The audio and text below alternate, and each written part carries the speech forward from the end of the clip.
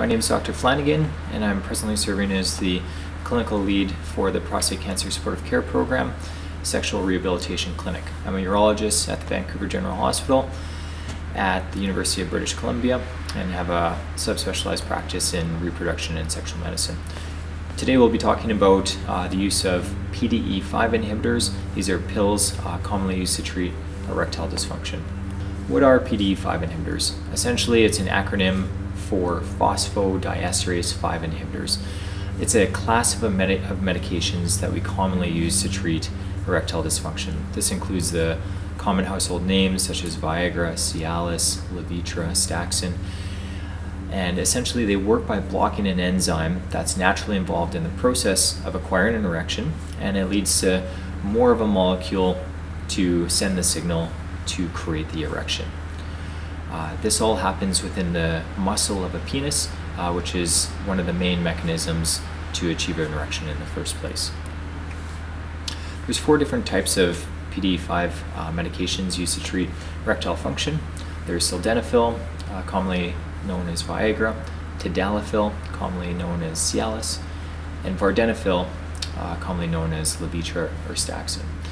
These pills can be taken on a daily basis, and the system is always primed and ready for activity, or you can take it on an as-needed or on-demand basis. Typically you would take this between 1 and 2 hours before desired use, and the medication will then kick in and serve its function.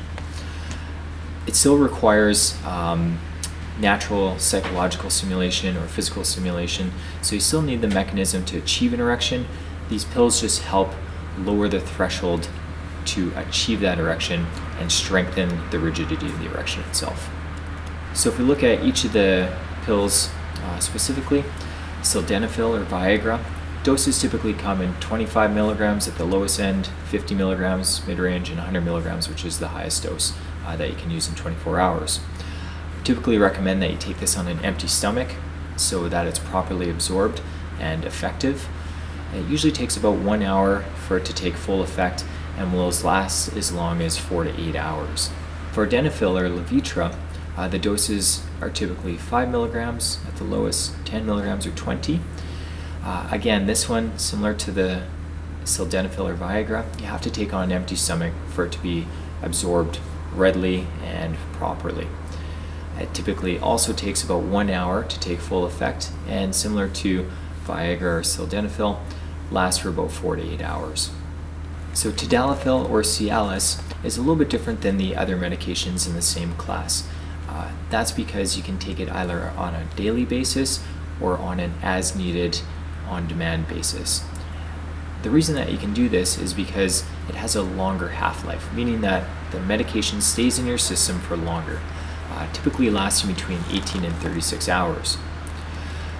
Because of this, it also has a slightly slower onset of action, meaning that you have to take it approximately 2 hours before desired use if you're taking it on demand.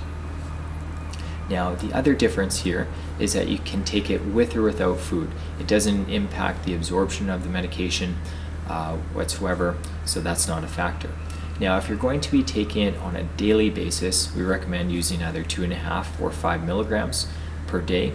The medication will always be in the system, and the system will be primed to achieve an erection whenever desired. The on-demand dosing, you can use either 5 milligrams, 10 milligrams, or 20 milligram dose, depending on what your needs are. As with all medications, this class medication is also at risk for potential side effects and complications. The top 5 most common side effects for this class of medications includes a headache, flushing, dyspepsia, otherwise known as stomach discomfort, nasal congestion, sinusitis, which is more common with the tadalafil, myalgia or muscle pains, again more common with the tadalafil. This is typically more localized to the back pains while you're using the medication. Rhinitis or runny nose, which is more common with vardenafil, and then alteration in color vision, commonly a blue tinge to the vision, which is more common with sildenafil due to a cross-reactivity to one of the enzymes in your eye, PDE5. Now, there are a few contraindications, meaning there are situations where it is not safe to take any one of these PDE5 inhibitors in the presence of these conditions. The most obvious one is the use of nitrite therapy. So this is typically somebody that has a nitro spray or some form used to treat their heart condition. If you have that in your house or you may use it on occasion, then you should not be using PDE5 inhibitors, as it can be quite dangerous and drastically lower your blood pressure. Obviously, if you have an allergy or hypersensitivity to any component of the pill itself and you'll have a reaction, then our guidelines would suggest that obviously you shouldn't take this pill as well. There are a few conditions that we may consider dose adjustments. This may be if your age is greater than 65, if you have liver or renal impairment, or if you're using some other common medications such as cimetidine, antibiotic called erythromycin, or ritonavir. Now, just a common note here, we've discussed the mechanism of action of these medications, some of the common dosing that we use, how we use them, but this doesn't serve as an interaction with a physician. You still have to have this conversation with your treating physician and ensure that use of these medications is correct for you as well as safe. But they can be a very effective treatment for millions of men worldwide experiencing erectile dysfunction.